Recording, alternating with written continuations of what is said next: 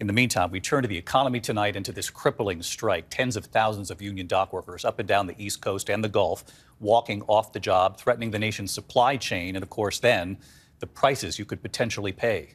Elizabeth Schulze from New Jersey again tonight. Tonight, crucial ports that fuel the American economy from New England to the Gulf Coast at a standstill after tens of thousands of union dock workers walked off the job. If it's a fight they want, The International Longshoremen's Association and the U.S. Maritime Alliance failing to reach a deal,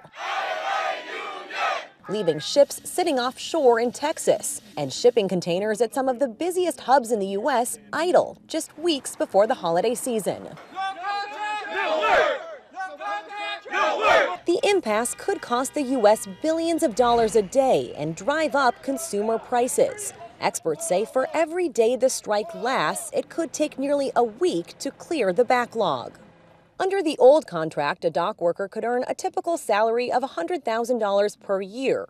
The union wants to boost pay to $177,000 annually over 6 years and add protections against automated machines.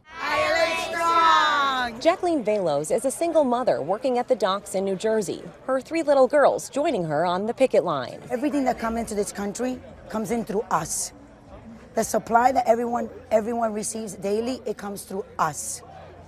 And we're not appreciated. Ahead of this strike, we have already seen major retailers like Walmart and Costco divert some of their shipments to ports on the West Coast to avoid shortages during the holidays. David. Elizabeth Schulze back with us tonight. Elizabeth, thank you.